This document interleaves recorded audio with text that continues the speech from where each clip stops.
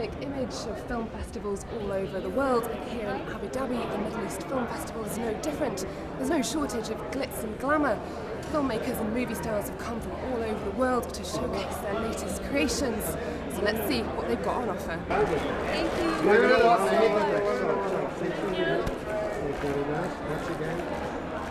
Thank you. I do appreciate it. Well, what brings me to Abu Dhabi is the film festival, you know, and the wonderful scenery and a little R&R. I think it's great. I think it's something that's been overdue, and I hope it keeps growing, and the quality of the films gets better and better.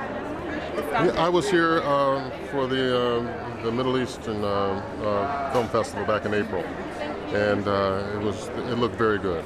I enjoyed the films I saw, and as you know, that was all, you know, Middle Eastern films.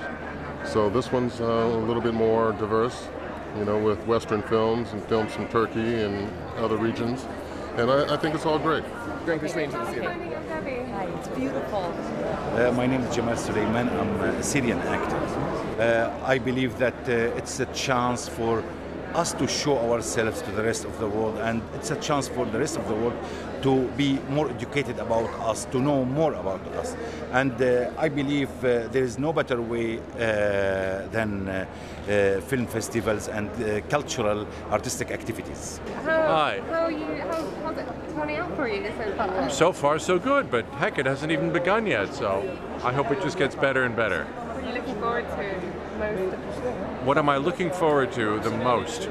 Being able to get off stage tonight without having tripped over my tongue, fallen off stage, or embarrassed anyone. Tell me in half an hour if I succeeded.